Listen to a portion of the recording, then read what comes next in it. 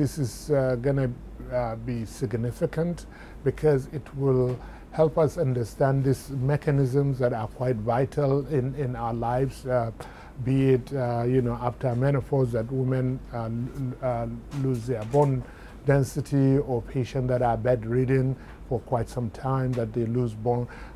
We can understand what is the mechanism. The first study was looking at whether the cells grow, and then we found out while it's not just about growth, it affects their function.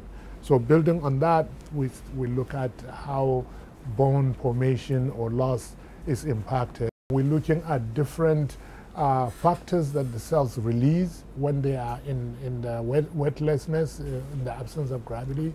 We will look at the gene expression, what genes are turned on or turned off.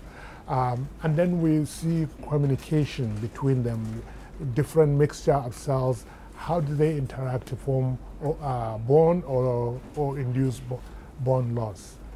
In this study, more importantly, that we are testing a novel compound where we think it can be used to treat bone loss, be it in space or on Earth. So though we don't know, this is one of the tests that would be happening at the International Space Station to see how this new compound can be harnessed as a drug in treatment of this bone loss.